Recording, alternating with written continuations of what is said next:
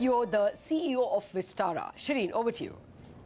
Well, thanks very much, guys. Well, life doesn't really change for Vistara Airlines if you go by what the civil aviation policy or the draft civil aviation policy has put out. Phee, Teik, Yeoh, thanks very much for joining us live and exclusive here on CNBC TV 18. Let me start by asking you about the big disappointment, which I would imagine for you is, and that is the uncertainty continuing on 5/20. The draft policy says that there are three options the ministry will consider when it comes to 5/20. 5/20 stay as is, 5/20 be abolished, which is of course what you would like, or the third option is that 5/20 be linked to domestic flying credits. We don't know which way the ministry is going to go, and your pain and wait and uncertainty continues. Disappointed?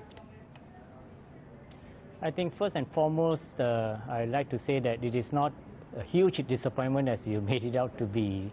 I think the fact that the government and the ministry has put forth a draft aviation policy this morning, I think should be applauded.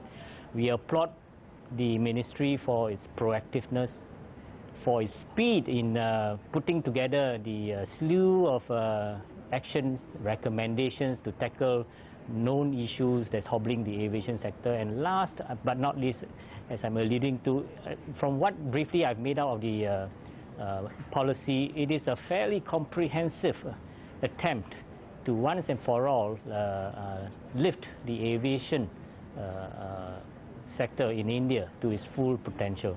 So while you're talking about there is no clarity on the 5/20, I'm not terribly disappointed. The fact that three options are on the table, I think gives me some confidence that in the course of the next few days during the public discourse, logic will prevail. But Phee, Teik, let's be clear, these three options, let's be clear, these three options have been on the table for the last several months now. These three options have been cause for consultation between you, the ministry, for the last several months, and these three options continue to be on the table. But be that as it may, let me pick up on the third point, because it's very clear. If it's abolished, it's great for you, but if it stays, then there's no point having this conversation. But it's the third option where they're linking it to domestic flying credits. Now, the policy says that you will need to accumulate 300 DFCs before commencing flights to the SAARC countries and countries located beyond the 5,000-kilometer radius from New Delhi. You will need to accumulate 600 DFCs before starting flights to the remaining part of the world. So if it were to be option 3, how would that pan out for somebody like yourself? You know, right from the start, we have been consistent with our position. Our position is that 5/20 must go. Abolition of 5/20 will benefit all airlines. It's not just about Vistara and startups. Abolition of 5/20 will benefit India. Abolition of 5/20, complete abolition, will spur employment, trade and investment and tourism. Now, maybe I should correct that. It's not just about 5/20. If you look at the draft aviation policy, I believe there are 21 pages in all. It covers a comprehensive slew of measures.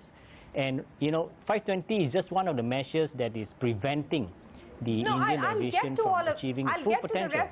I'll get to the rest of it, Phee, Teik, but let's talk about 5/20, because that is what you, AirAsia, India have been waiting for clarity on. If it is option 3, and you very clearly said that you would like 5/20 to go, but if it doesn't go and it's option 3 in its place, what will it mean for your operations and your aspiration to go international from India?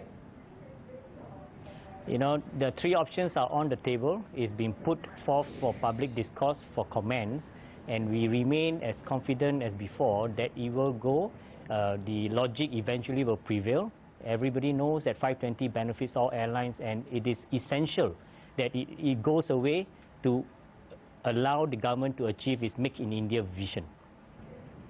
Let me rephrase my question and try one last time as far as 5/20 is concerned. If option 3 were to be what is final in the civil aviation policy, which means going international is linked to domestic flying credits, will Vistara India be able to go international, fly international out of India? And if you do decide to go down that route, how long will it take for you to accumulate 300 or 600 domestic flying credits?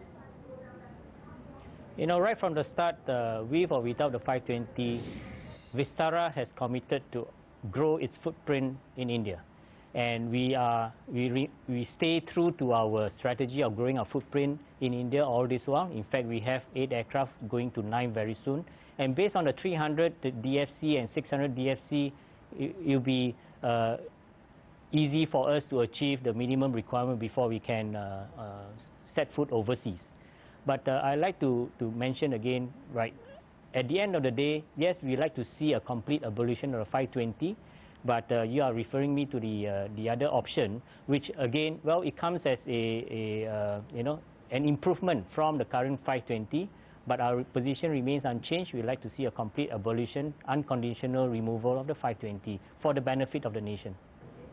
Okay, let's now talk about some of the other policy decisions that have been taken or have been proposed in the draft policy. And this one I know is something that you like, and this is something that you have been, of course, pushing the government to move on, and that has to do with increasing the incentives for the MRO sector. The draft policy proposes a waiver of service tax, exempting tools and toolkits from customs duty. It proposes that foreign aircraft brought to India for MRO works be allowed to stay up to 6 months without, of course, being flown commercially. And, of course, VAT zero-rated services, that's the expectation from state governments for MROs as well. How significant is this going to be as far as the entire sector is concerned, the benefits for MRO?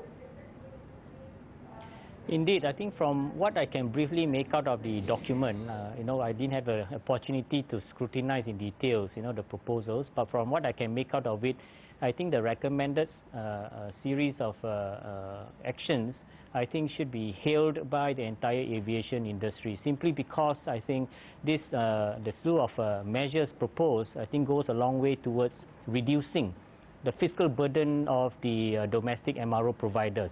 And once this is achieved, I think we will start to see the inflow of the MRO activities back to India where it should rightly be. Right now, as I think the Secretary has mentioned in today's presentation, at least 90% or close to 90% of the MRO activities are sucked out or are driven away from the country. So when this happens, I think this will be a very positive move for the entire industry, not just from the skill development standpoint, but also from the employment, as well as, I think, at the end of the day, the much needed retention of revenue within this country.